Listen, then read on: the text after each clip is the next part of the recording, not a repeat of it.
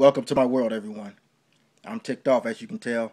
This is Like It or Not with Michael Lane, and Michael Lane is who I be. We need to be about truth. I'm going to tell the truth, man. Join me on my show every night where I play indie music or I talk politics or I talk whatever, entertainment. I do more than politics, but join me.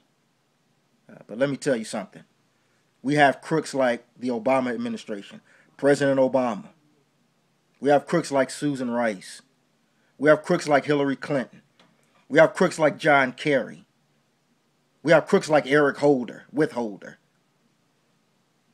We have so many crooks that is unbelievable. It's the most corrupt and non-transparent administration of all time. But we have the biggest crook that I have never seen. I've never seen this in all my life. And I'm no spring chicken. We're talking about the media. The media. Here we have a story that I've been telling you all along, and everybody been doubting me and talk about it's a right-wing conspiracy on Barack Obama, all because of his skin tone. We're judging him from his skin tone, and that's it. Let him slide. Some people say, let him slide because of his skin tone. And now, there's been emails that's been released by the Watchdog Group. There's a Watchdog Group called the Judicial Watch. And the Judicial Watch released I believe like thousands of emails, and there's one in particular that came out. And look, it was supposed to be classified. It's not supposed to be classified. First off, what is it doing classified? But it's supposed to be from Ben Rhodes. It's email from Ben Rhodes. Now Ben Rhodes is not just any other guy. It's not like Obama doesn't know him. Ben Rhodes is an assistant to the president and the deputy national security advisor for the strategic communications. So he's not no, just no little wash up, this little guy that nobody knows about. He sent an email,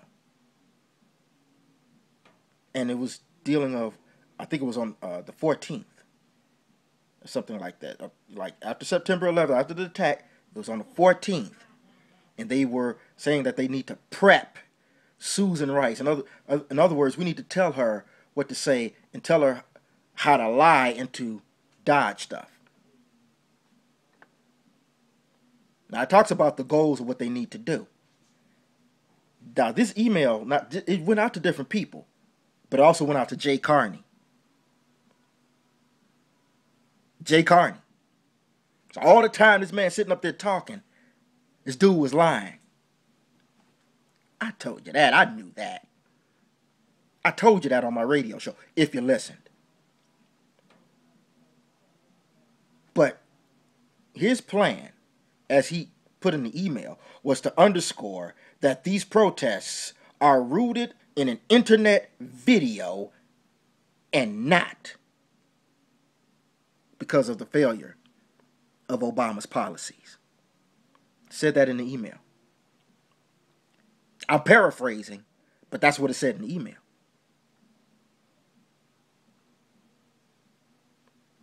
Close to the election, now weeks away from the election, it's an old snap. President Obama's so-called peace around the world. See, he thinks, because he was on his narrative saying Al-Qaeda's on the run, GM is alive, and Bin Laden is dead. Al-Qaeda's on the run. Al-Qaeda's decimated. Not only that, he's so damn arrogant. He thinks he has no kind of experience. So he thought that if he go up there, bring his little pink teleprompter, and get up there and speak, and he's going to speak everything to power. Yeah. We see how great that worked. We see how great it's working out now in Russia with Vladimir Putin. And Putin said, you can keep your damn pink, rosy, and sissified teleprompter because I'm tough. I'm an alpha male. And I know you ain't nothing. But anyway, the email went on to talk about rejecting the video.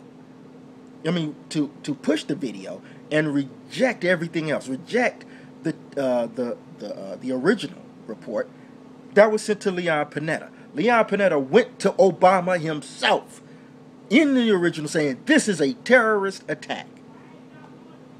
The man lied. Obama lied. Everybody, they knew it. And they lied to the families. We're not even talking about the survivors. The survivors are locked away. They are locked up by the federal government. Hidden away purposely.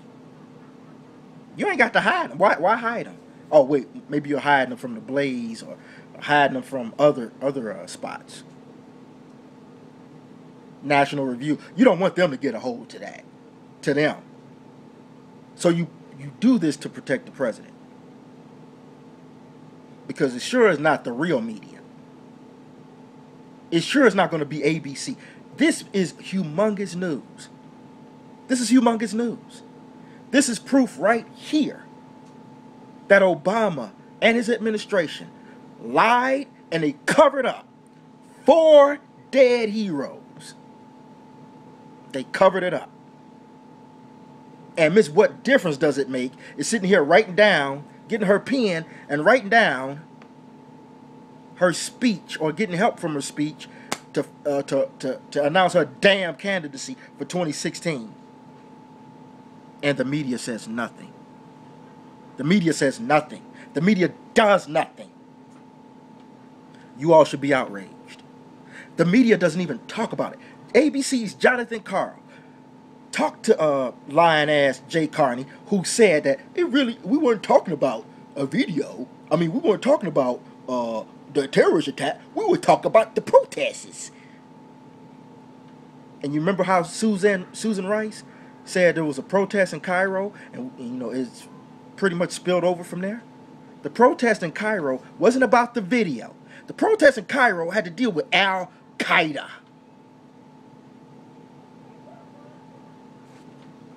The lies never stop. So here we thinking that in Egypt, it was all about that video. But it wasn't a protest. It was a fight in Al-Qaeda. With Al-Qaeda. In Cairo. So even that was a lie. And the media says, Jonathan Karl asked this wimp, Jay Carney, all kinds of questions, cornering him. I mean, asking him tough questions. What did ABC News do? They didn't even talk about it. This is a crime. Everybody, ABC, CBS, NBC, MSNBC, CNN, they all should be locked up. And here we are stuck on some damn NBA owner. If we have a president that don't give a damn about 4 dead Americans, how in the world you gonna sit back and think he gives a damn about you?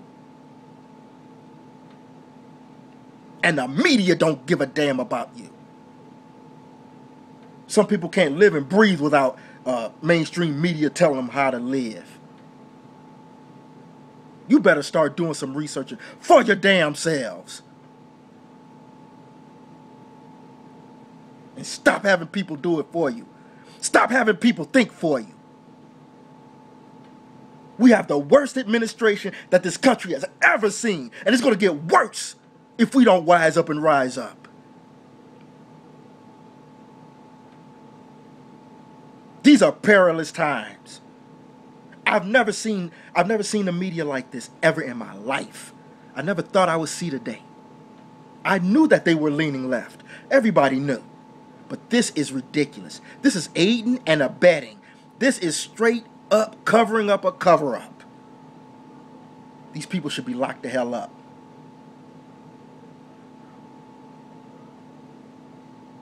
And you know what? The media is just as criminal as these Democrats and these damn Republicans. Oh no, I ain't forgot about you. I haven't forgotten about Mr. Boehner. I haven't forgot about Lindsey Graham, who wants people fired and not indicted.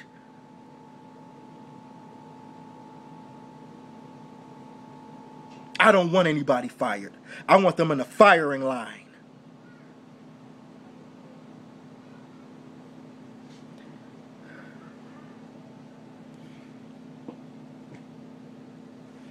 Is it me? Or is it me? Is it just me? Is it wrong to care about 4 Americans and the family members that lost them, that sacrificed? These guys died so we can live.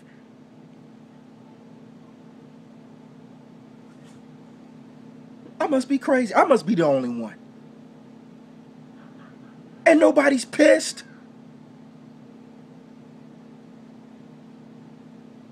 Instead, we're going to be talking about race. This is a race hunt. This is a witch hunt. You're Uncle Tom. You're a coon. You're a sellout. You're a racist. And the only color these people care about is green. Obama made too much money for these Republicans. And you have the media who could give a damn about all of us covering up for this administration, unlike anything we've ever seen before in life. These are perilous times.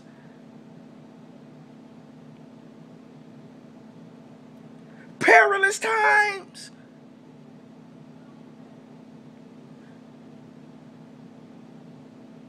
They should be under the jail now. And they're not.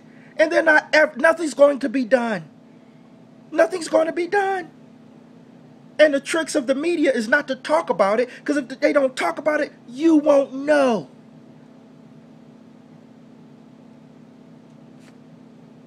But you will know.